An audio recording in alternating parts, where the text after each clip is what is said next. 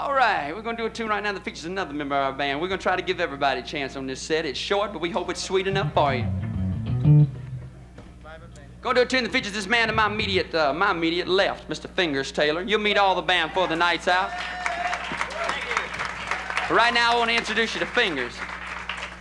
Fingers being an unusual name, many people come up to him at the end of the set and say, yes, we know Fingers is your stage name, friend, but what's your real name? What's your given name?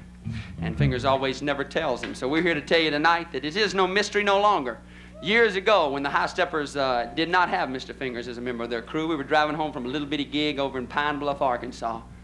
And we looked up ahead of us, and being the charitable souls that we are and having always had car trouble on the road, we noticed a car off to the side in horrible shape. Lights were blinking, smoke was coming up from the hood. We pulled over, and thanks to the prowess of our drummer, Mr. Bill Marshall, he used to be a body and fender man, we were able to pull out a fella that was in really, really bad shape, worse than we could have ever anticipated from the shape of the car. We called the Highway Patrol and an ambulance immediately. This was in, what, about 1967 or 68, I believe. A couple of months later, we were called and told that through Bill's efforts and through our quick thinking that we had saved the man's life. We were humbled when told this, but immediately wanted to know what his condition was. And they told us he had lost half of a lung, or part of a lung, and they believed they could bring him back to a normal life, but he was going to it was going to require an awful lot of, I'm so nervous, I've never been on a nationwide hookup before. It was going to,